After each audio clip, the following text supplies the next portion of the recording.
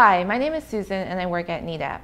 Here at NEDAP, we hear a lot from people who are getting constant phone calls and letters from debt collectors or even being sued by debt collectors.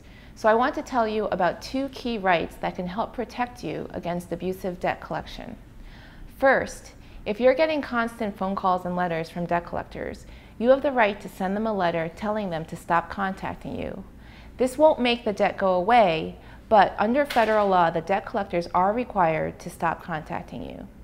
Second, if you're not sure what the debt is all about that you're being contacted for, or if you just want more information about the debt, you have the right to ask for this information. This is called requesting verification of the debt. Under federal law, if you send this letter to the debt collector within 30 days of their first contact with you, the debt collector must provide this verification, or else it has to stop all collection attempts against you, including phone calls, letters, and even lawsuits.